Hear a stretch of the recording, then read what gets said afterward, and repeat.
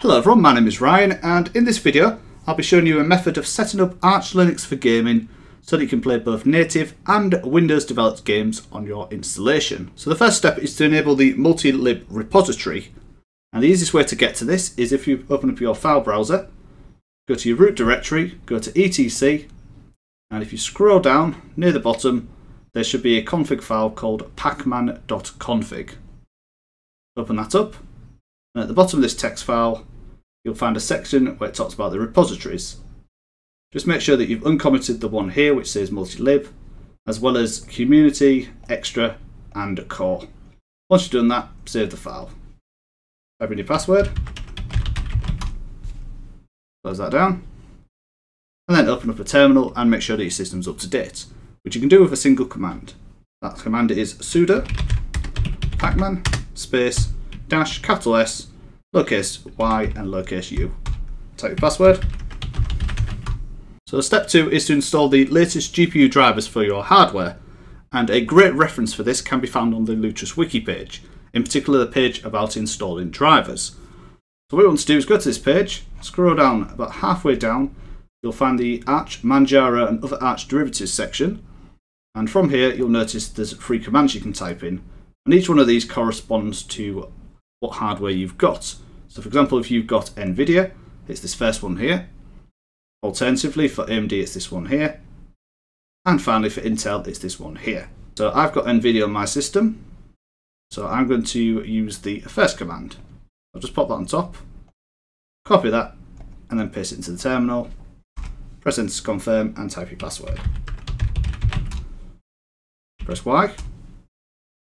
And then it will go through the motion of installing and updating. Once this process is finished, just reboot your system to apply the settings. So step 3 is to install Steam and enable Proton. So Steam on Linux will allow you to play native games directly, and most Windows developed games using a compatibility layer called Proton. Now Steam can be installed with a single terminal command, and that command is sudo pacman space capital S and then lowercase Steam, all one word. Type your password in.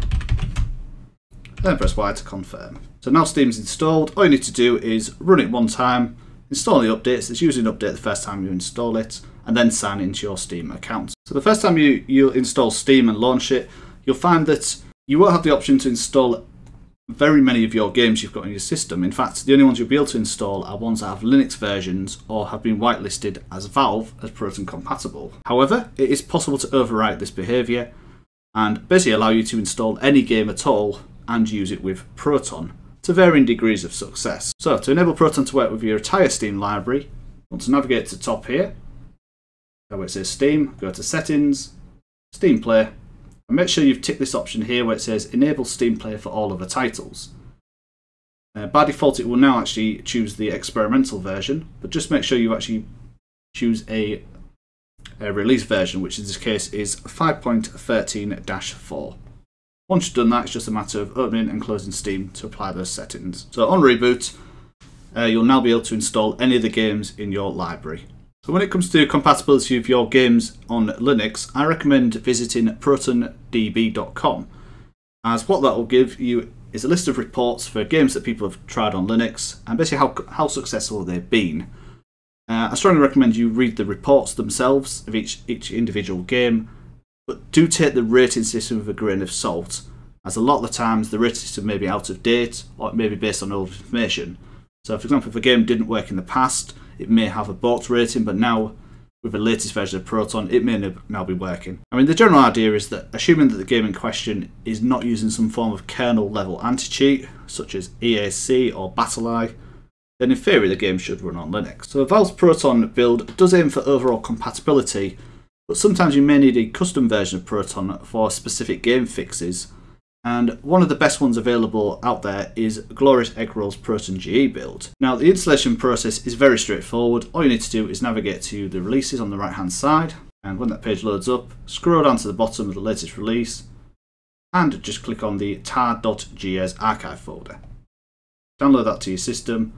Now once that's done, extract it, as inside there is a Proton GE folder which we'll need later on. So make a copy of this folder, then go to your home directory, make sure you enable hidden files, and go to .steam, root, and in here you want to make a brand new folder called compatibility tools with an s.d, and in here that's where you want to paste the custom version of Proton. I'm just going to overwrite the one I've already got in there. So now if you've already got Steam open, make sure you close it and reopen it. And now when you right click on a game properties, you have the option here to force the use of a specific Steam Play compatibility tool. And as you can see from the list, I can now choose the Proton GE build instead of the default one, which is your 5.13-4. So when it comes to choosing between Valve's Proton and Proton GE, I would recommend using Proton GE, since you tend to find it is more up to date and it has a wider variety of fixes.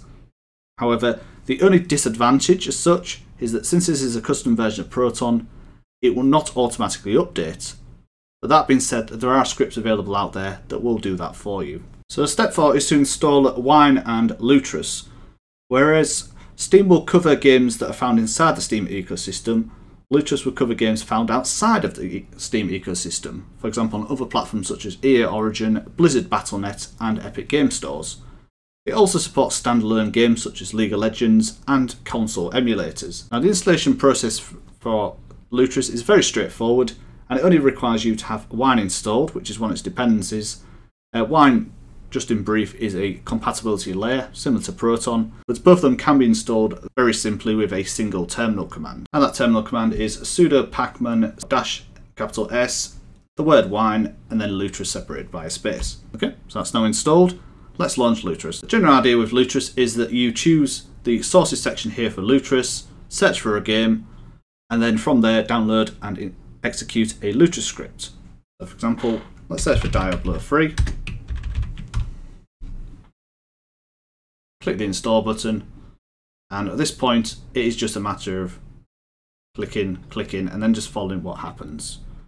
Now what you'll find is this community created Lutris script will handle the installation, and once the process is completed, just launch the game as normal.